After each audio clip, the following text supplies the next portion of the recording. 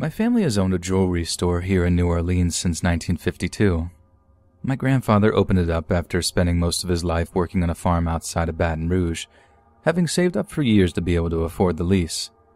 He haggled with pawn shops and thrift stores, building up a fine collection of chains, brooches, and rings that he could turn a profit on.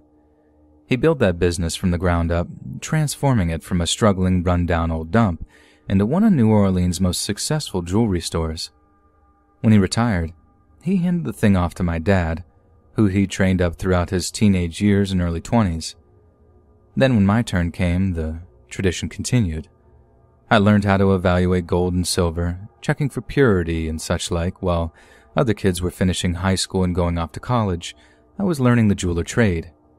More than 50 years of hard work got poured into that place, 3 generations of Louisiana blood, and we were all extremely proud of it.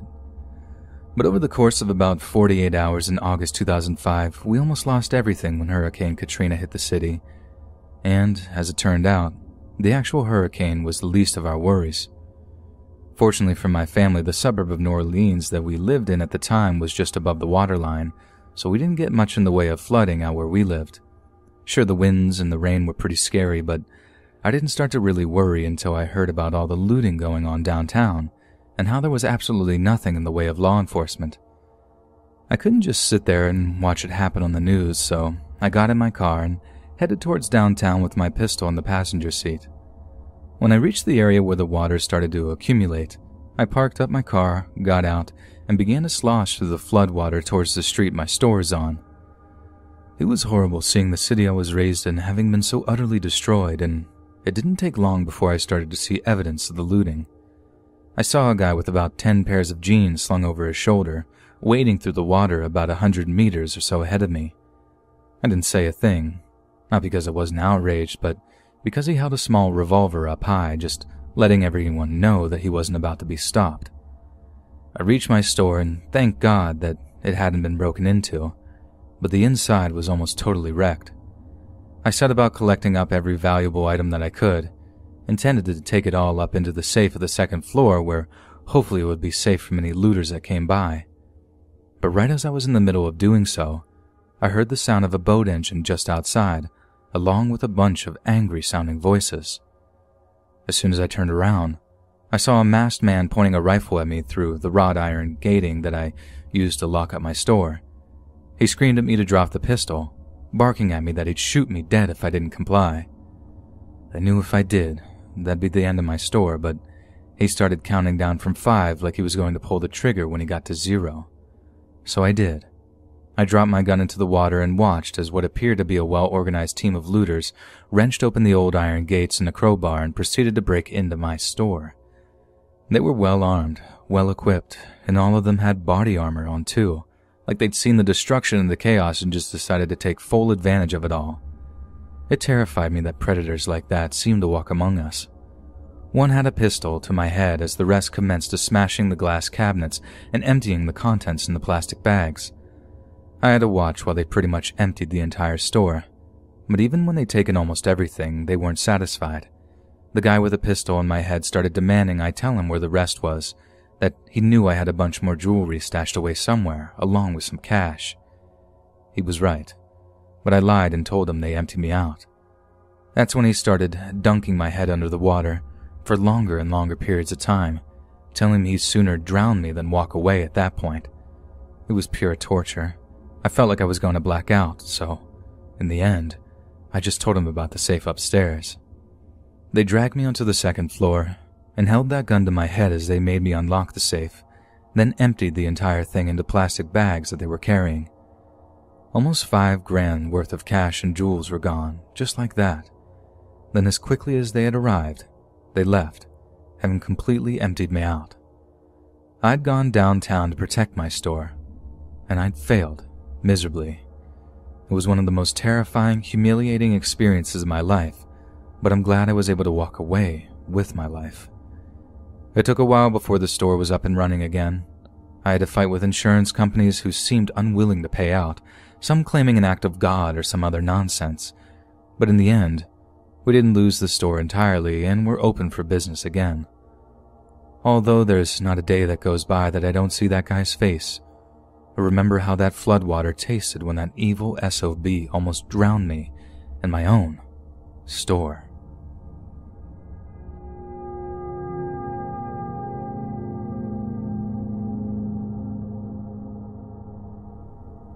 For the longest time now, my one true passion in life has been fishing. I have a really high-pressure job as a stock trader in my hometown of Philadelphia, and nothing seems to help me unwind from a stressful week quite like a day's worth of fishing.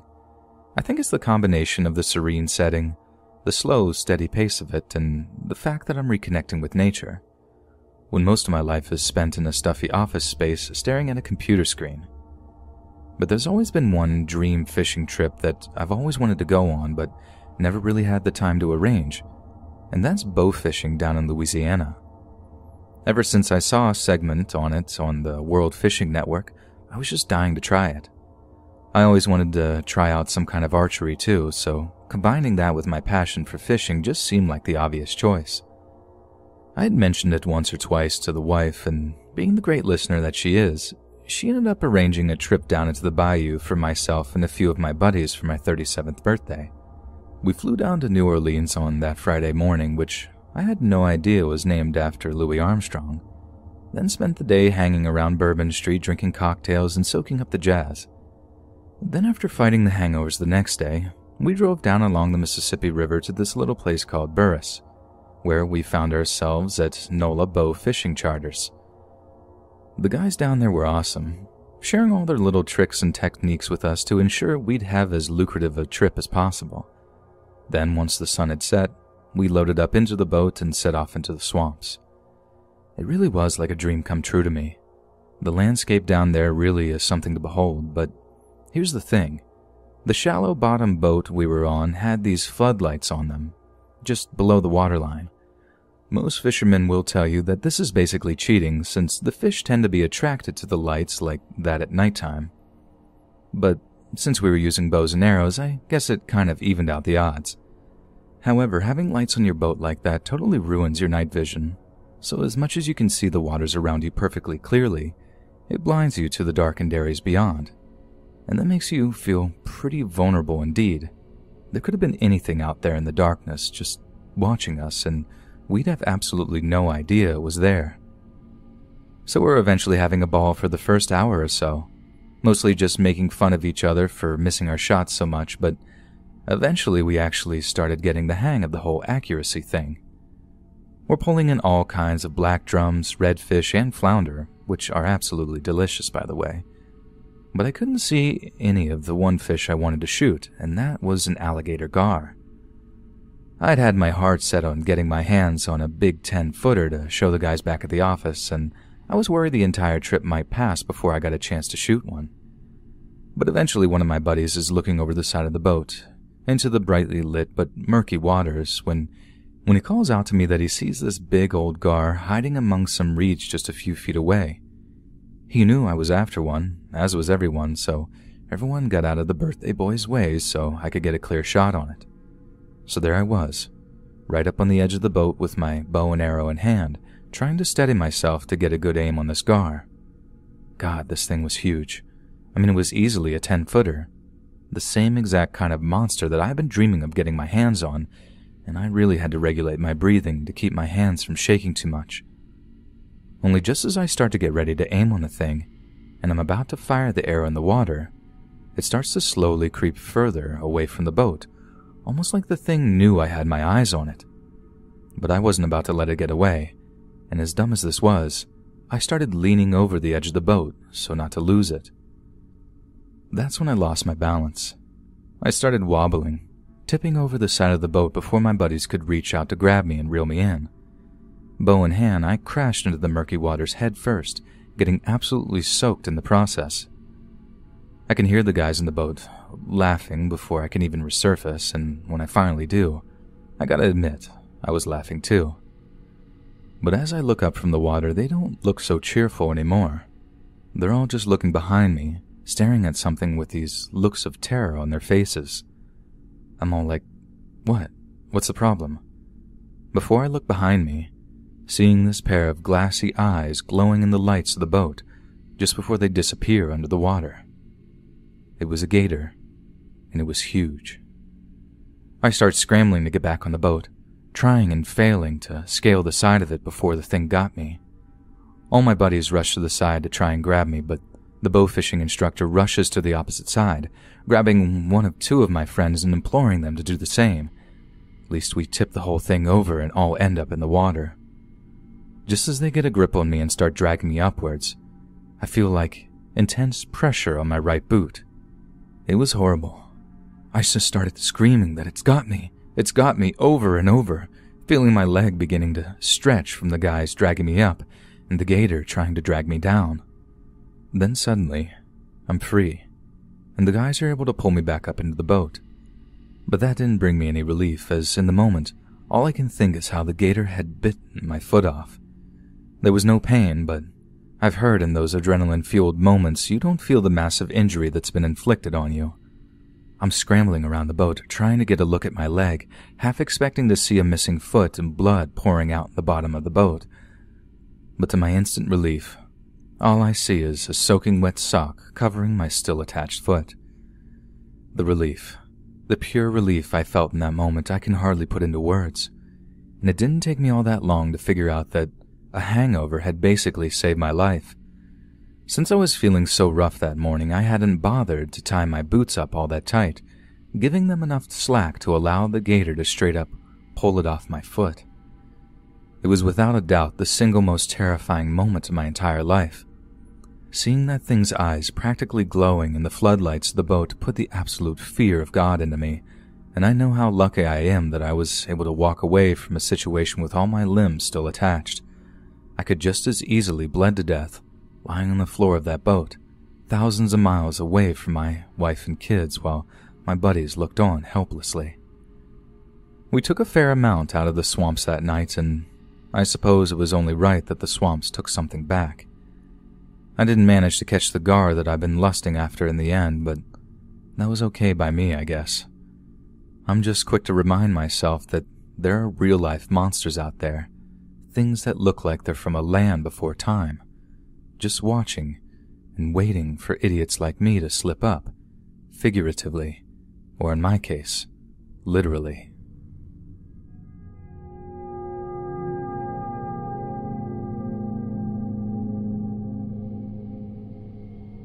Back when I was pursuing my PhD in zoology at the UL Lafayette, I chose to write my thesis on the life cycle of biology of the alligator snapping turtle. This meant I spent an awful lot of time out at the Atchafalaya National Wildlife Refuge, a 1.5 million acre area of hardwood swamps, lakes, and bayous about 30 miles west of Baton Rouge. It's a truly beautiful and awe-inspiring place, but it's wild. One of those areas out in the country that has barely been conquered by humanity. And coming from Chicago, I'd never seen anything quite like it. But as much as I had come to love Atchafalaya, I had one of the worst experiences of my entire life whilst lost in the swamps there, an incident so intensely terrifying that I had to put my studies on pause for a matter of months in order to recover. I've decided to write down what I went through as a form of cognitive behavioral therapy in the hopes that it will help me deal with some of the unresolved traumas that followed me out of the swamps. Whether or not it will actually help, I can't tell just yet, but I sincerely hope it does, as frankly, I've been unable to be completely happy or content in myself since it happened. So without further ado, this is my story.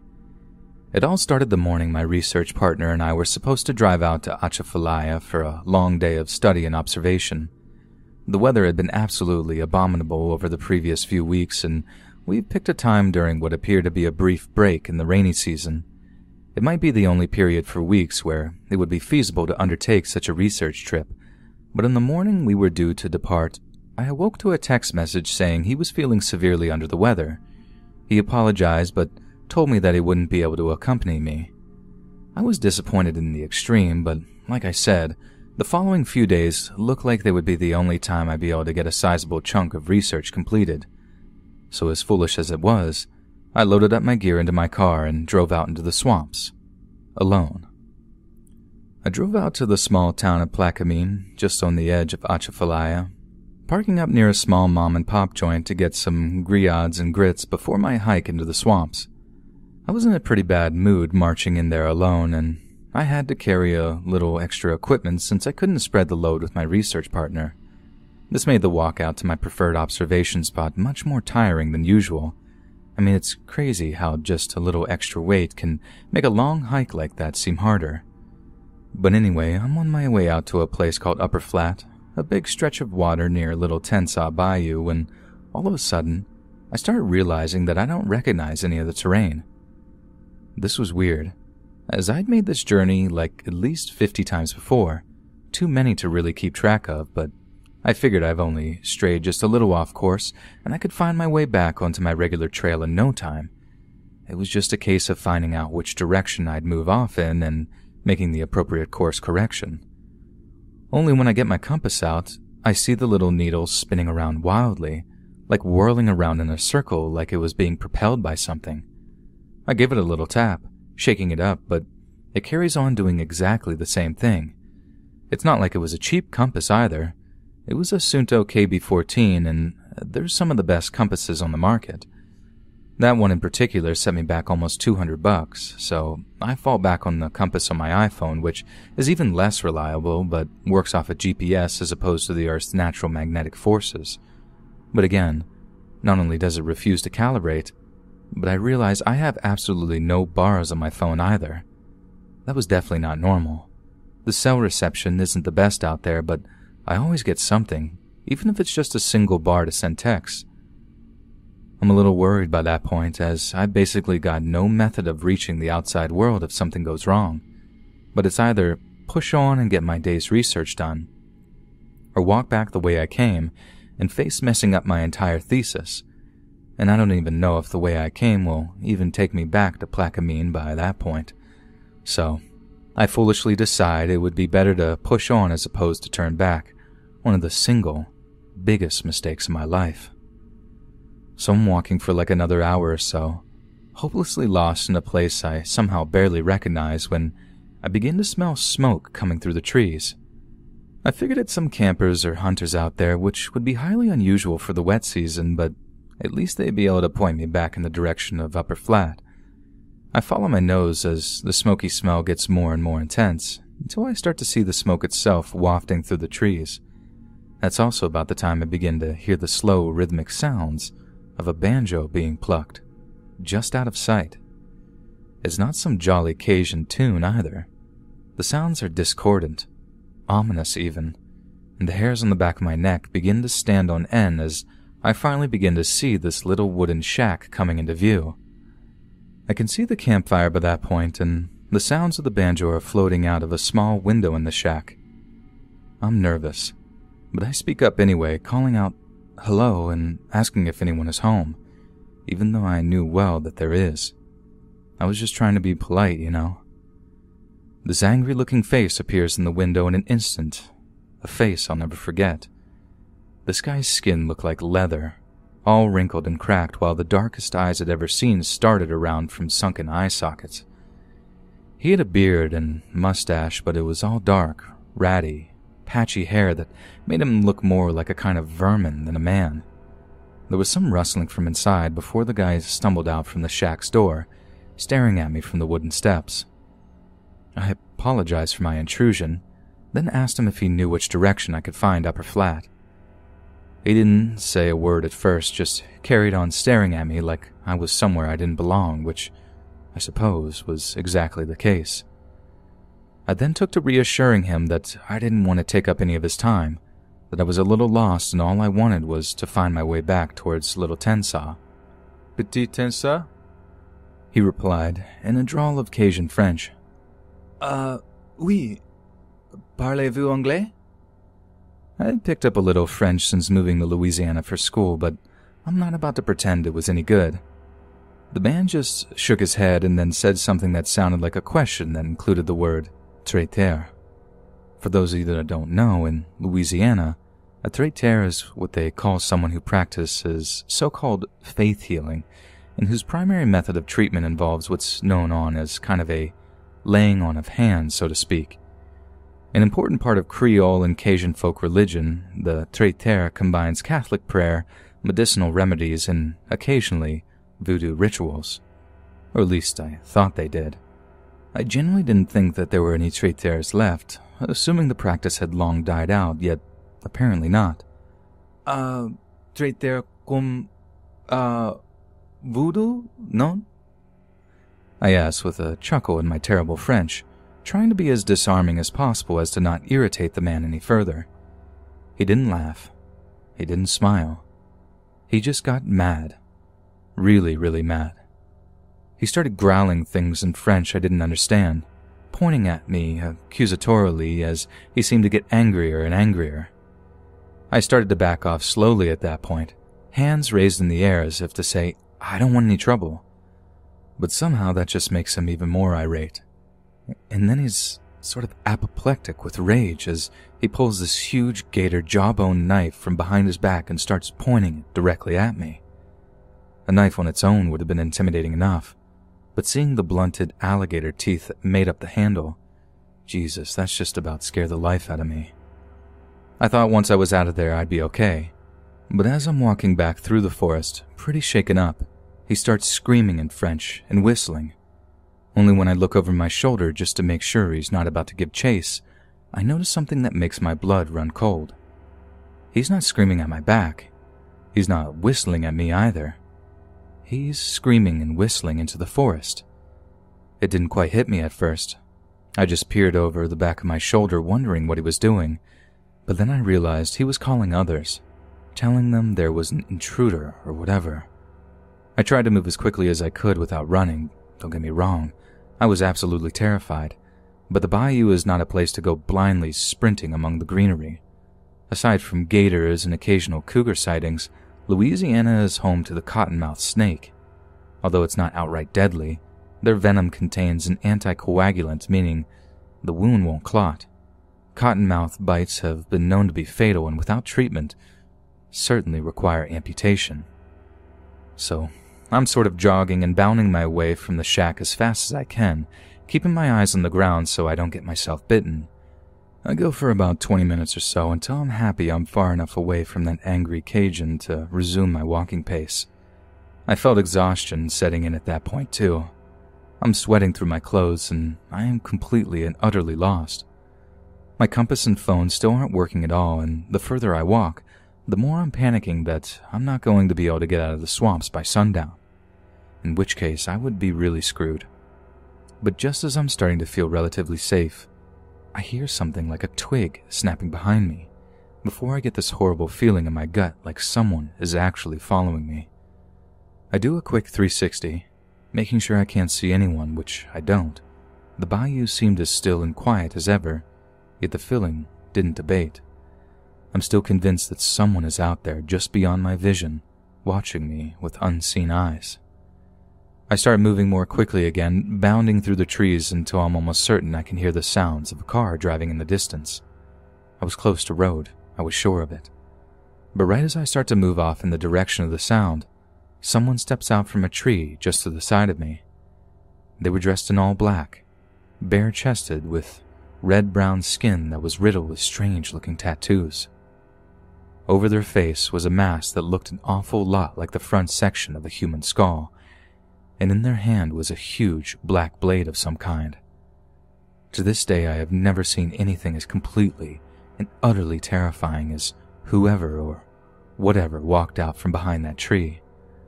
Whether or not they intended to do me harm or just scare me out of the area, I can't really say for certain.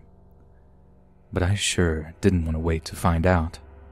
I forgot about the cottonmouths and just ran as fast as I could, sprinting through the trees as I heard the guy following me. It was horrifying. I could hear him panting just a few meters behind me, the whole way until I burst through this thick patch of bushes and onto the highway behind it. I ran out in front of a car which almost smashed into me, honking its horn with the driver going crazy. I ran around to the guy's driver's window and begged him to let me in. At first he told me to screw off and almost drove off on me. But I begged the guy. I really begged. And I don't know if it was how haggard I looked or if it was the genuine terror in my voice, but eventually he agreed to let me in. I told him what went back down in that bayou, and I asked him if he'd ever seen or heard anything like that. He told me no, but also mentioned that he knew way better than to be walking around the bayou on his own like that, and that I was an idiot for doing it. He was kind enough to drive me back over to Plaquemine to where my car was parked, and I thanked him profusely for potentially saving my life. I offered him some gas money, but he told me no, that there was no way he was about to take money off of me for just doing the right thing. That's something I never forgot about Louisiana, just how kind and generous people could be. How the whole thing about Southern hospitality was very, very true. But I've also never forgotten about that man in the bone mask. The man who haunted my nightmares for months after, and almost ruined my whole time at college since, like I said, I had to put my studies on pause just to get over what I'd seen out there. So please, don't ever go walking into the bayous of Louisiana alone, because there are people out there that are seriously averse to the intrusion of outsiders.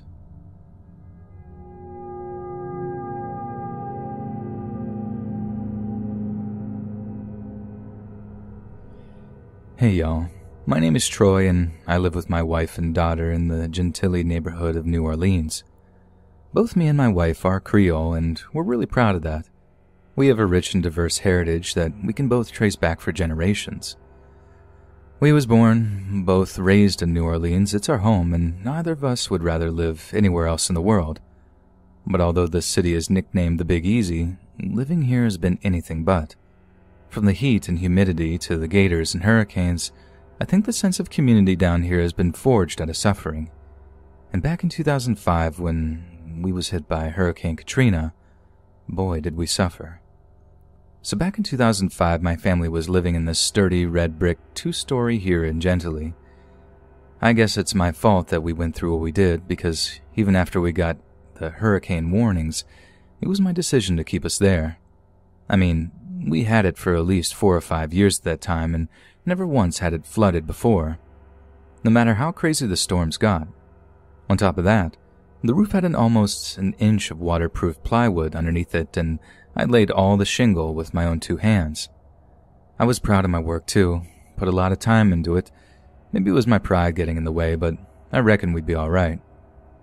And at first, we were alright. My wife and I figured it was just another regular old hurricane, if you can call them that. But then we got the news that the levees had broke, and only then did we realize just what we was in for. The water came in fast, real fast.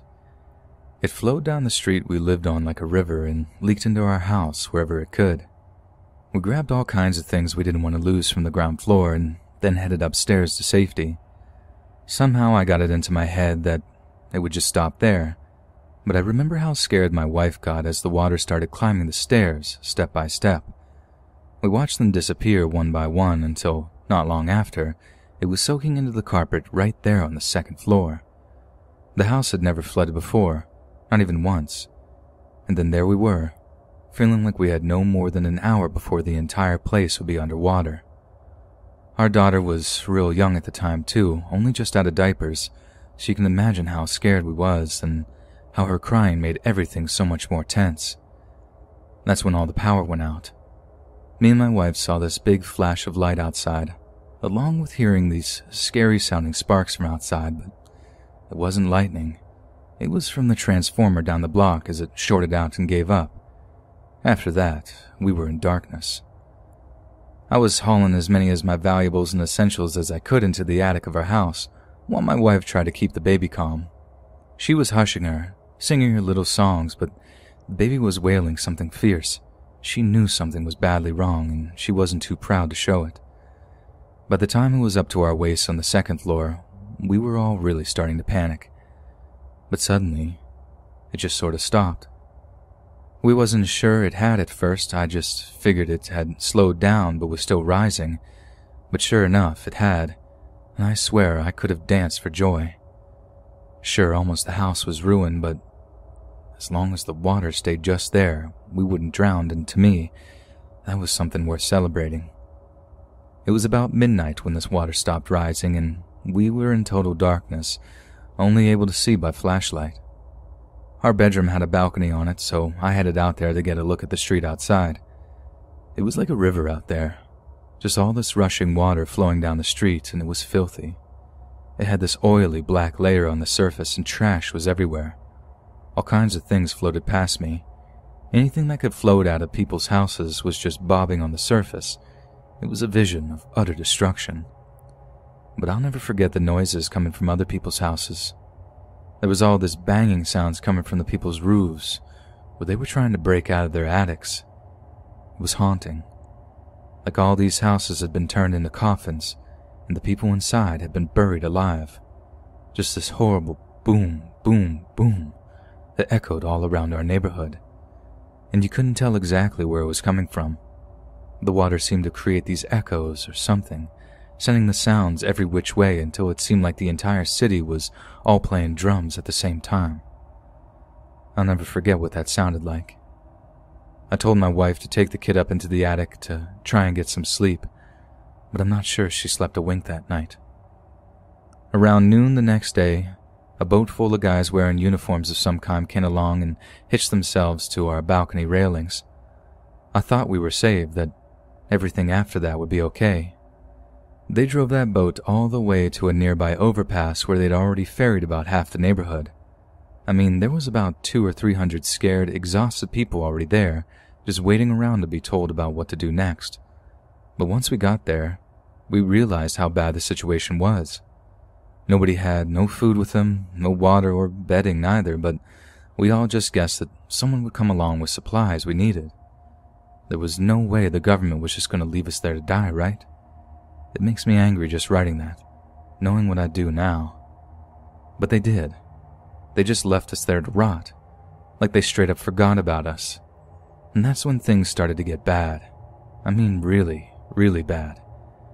After one night up over on that overpass, the sense of community started to come apart pretty quick once people got into their heads that we'd just been abandoned. It got tribal, brutal even. People was going around taking food or money from those who wouldn't defend themselves properly.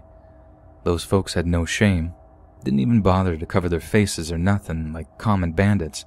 They just felt entitled to other people's stuff. Not a hint of guilt about them. What little food or water the group had was all gone by that second night, and the next morning, people started trying to escape the overpass on whatever was floating by. I'm talking wheelbarrows, those little plastic swimming pools, anything that came by that looked like it might take them somewhere away from that overpass. People were getting real desperate by that point, and people were getting mean too. Luckily, I'd had the foresight to keep my cell phone dry and charged, so the whole time we'd been up on that overpass, I'd been keeping in touch with a cousin of mine who lived uptown. Apparently, he hadn't had any flooding at all, still had running water, still had power, the works. The only trouble was that the water was real deep at the end of the overpass. My wife wasn't a strong swimmer, and forget about the baby, so swimming was totally out of the question. We was trapped up there, stuck on that overpass as the group we were with became more and more fractured, aggressive, and paranoid of each other. These mean folks were accusing people of hiding food or water. Fights was breaking out. Kids were crying. It was just awful. The third morning we was up there, something terrible happened. Some kid is messing around in the overpass railings, and I'm watching, wondering where this kid's parents are to stop him doing something so dumb. Then the kid just slips. People screamed and ran to the edge, and so did I. It must have been a 50 or 60 foot drop into the water. I mean, it was a long way. We were expecting this kid to resurface so we can tell him where to swim to, but no one comes up. He just disappears under the water, and not a soul did anything to try and help. I only realized later that the water wasn't even all that deep, and the speed the kid fell, he would have smashed into the concrete under the water, maybe even head first from the way he fell.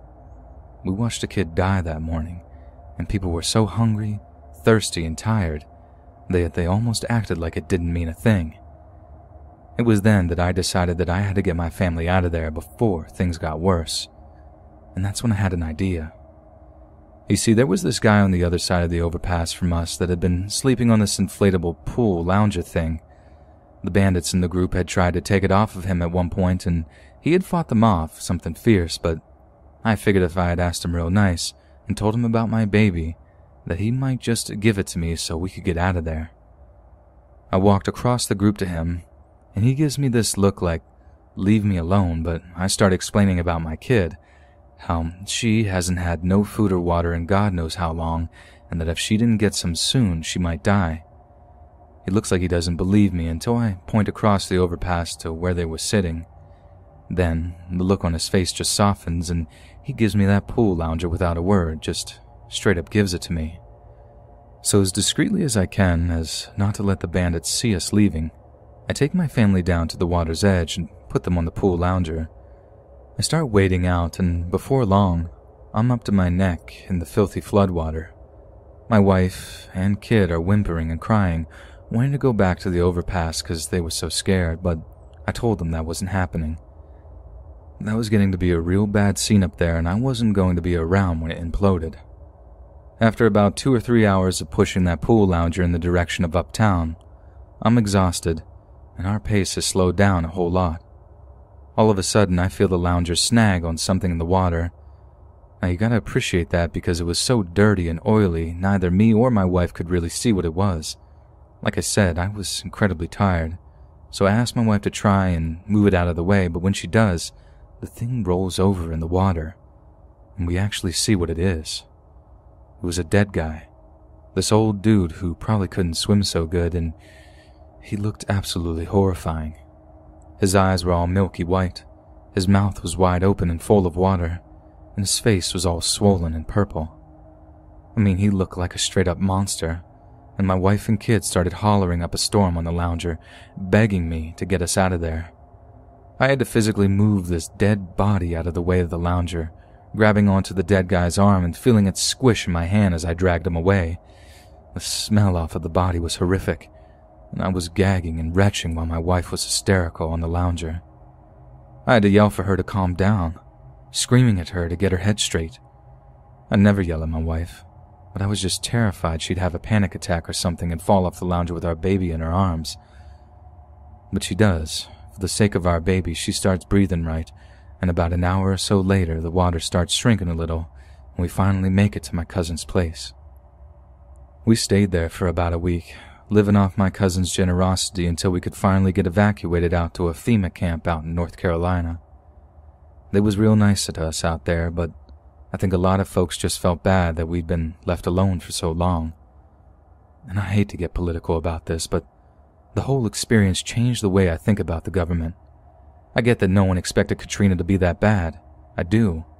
I was just as surprised as anyone that the levees broke after being so good for so long, but what are we paying taxes for if they ain't going to use it to help us when we need it? We pay them so they can look after us, not all the time, but sure during an emergency like that. I don't think it was a racial thing like a lot of people try to make it out. Where we lived, in Gentilly, there was all sorts of folks living there. Black folks, white folks, Latin folks, and we all got abandoned just like everybody else did. I just hope that we learned enough from that whole horrible experience to be able to deal with it better next time something like that happens.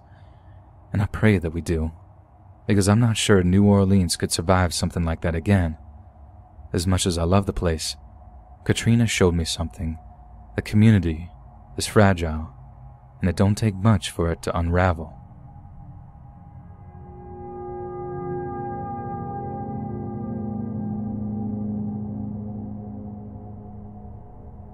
I live in a place called Crowley, Louisiana, not too far from the city of Lafayette.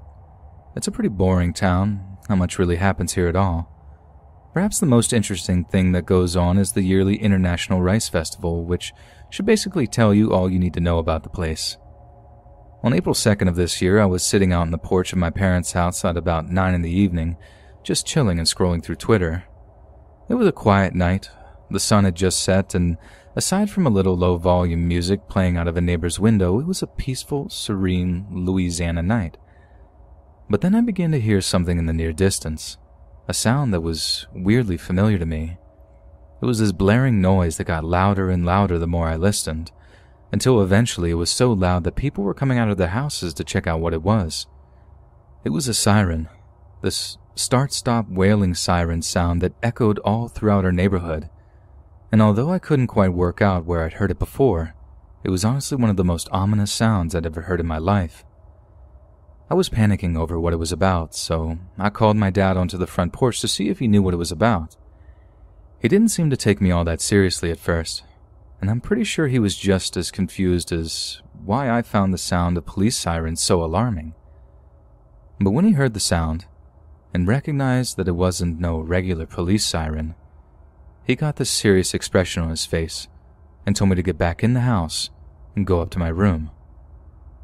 I was already pretty freaked out, but when my phone starts buzzing with notifications from my friends, all asking if I could hear the siren sound in the streets, it was all over Crowley. That same horrible sound was blaring out all over our town, and none of my friends seemed to know why. Their parents were freaking out too. Some of them were asking if it was a bomb siren or something, and actually told them to go down into the basements just in case something horrible was about to happen. I heard my dad walking in the hallway upstairs, and I peeked out to ask him if he had any idea what was going on, and he had actually taken his gun out of the locker he kept it in. Now that really did freak me out. Seeing him panicking too was just the worst. Then I get a group text from a friend of a friend, who texted a bunch of us letting us know that the siren that we were hearing was actually from that Purge movie. That's where I heard it before. There were some of us who actually really flipped at this point and said they knew the Purge was actually going to happen one day, and tonight was the night it was going to happen. A few minutes after they started, the sirens died down, and although my dad kept watch downstairs with his gun, nothing terrible happened, thank God. Then the next day it was all over the local news that it was actually a siren that the cops had played from their bullhorn things to let everyone know that there was going to be a curfew in place. People were going crazy, asking why the cops had chosen to play a noise from a scary movie instead of just telling us that there were going to be a curfew in place. Apparently they tried to let people know that there was going to be a curfew, but I sure didn't hear anything about it. But then they used the sound from that Purge movie. I mean, what were these idiots thinking?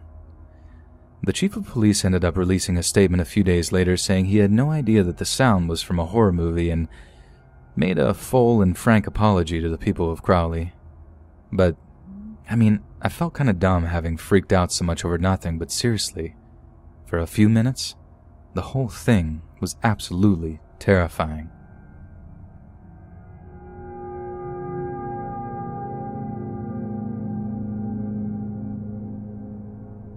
This right here is a true story, and it was in the news, so y'all can look it up if you don't believe me, but I'm telling you, every word is the truth. So I live here in Paulina, Louisiana, but part of my job takes me through Mississippi and into Nashville, Tennessee. I won't bore you with the details of my job, but because of all the traveling I do, I follow the Twitter account of the Tennessee Highway Patrol. It helps me stay up to date with all the news on accidents, road closures, anything that might make traveling slower or more difficult. If I get slow, I lose money. Simple as that. So I think it was back in September of 2016, Tennessee Highway Patrol's Twitter posted a tweet that really caught my attention. They issued a warning to local citizens, one that I actually had to read back twice because it sounded so crazy. I thought it might have been a joke, something from one of those parody accounts or whatever, but I double-checked the account itself and the whole thing seemed incredibly genuine, and that freaked me out double when I realized that they were for real. The tweet told people to keep their eyes out for people dressed in clown masks. And get this, because these sick idiots were looking to lure kids into the woods, the cops had their suspicions that these people were some kind of predators that were actually out there hoping to lay hands on kids or something. I mean, can you believe that? The actual highway patrol in Tennessee, but that out there. So you can understand why people went and took it seriously. So a few days later, it's Monday morning and I'm doing some grocery shopping at the supermarket here in Paulina. I push my cart down an aisle towards the front doors, just minding my own business, and as I come out into the open, near the cash registers, I see these two guys by the front entrance. They were just standing there, not doing anything bad, but what they had on freaked me out. I swear I'll never forget what they were wearing. They were both wearing these black jumpsuits with little strips of reflective tape on them, one with bright orange gloves, the other with these bright yellow gloves on. The taller of the two had a clown mask on, this really creepy one with a bright orange wig on it. I'm serious. The face on that one was one of the most horrible things I'd ever laid eyes on in my whole life. this big old wide smile with jagged teeth and stuff. The other one had a clown mask on too, only his was all black and white with this big black clown nose on it. Both of them were just standing there, staring at people who were just doing their grocery shopping. I start freaking like right away, shouting at them to get out of Paulina before somebody shoots them. Other customers start noticing them now, and some telling me to calm down, some wondering what was going on. But I was sure to let them know about the tweet from the Tennessee Highway Patrol that I'd seen. I start shouting about how they're a pair of child predators in town looking for kids to lure into the woods to do God knows what to. Then it's just not me freaking out. Almost the whole store is flipping their lid and telling them they about to get run out of town if they don't get themselves out of there. You'd think they get scared with so many people shouting in their faces or whatever, but they didn't. They didn't move a muscle. They just stared back at everyone, and I remember one of them looking right at me. Didn't move. Didn't get worried or nothing. Just cocked his head at me like he was sizing me up. It was only when the store manager waved his phone at them telling them that he was calling the cops that they actually slowly turned around and walked out. Some of us tried to follow them out into the parking lot, but they was just gone. Like they straight up just disappeared. I think that was probably the freakiest thing to ever happen in my home state, or at least the only thing I can't really explain. Hey friends, thanks for listening. Click that notification bell to be alerted of all future narrations. And if you got a story, be sure to submit them to my subreddit, r/LetsReadOfficial, and give and receive feedback from the community, and maybe even hear your story featured in the next video.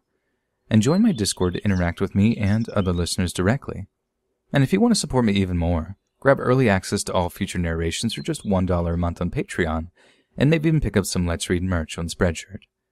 And check out the Let's Read podcast, where you can hear all these stories in long compilation form and save huge on data, located anywhere you listen to podcasts. Links down below. Thanks so much, friends. And remember, drink mustard to cure cramps.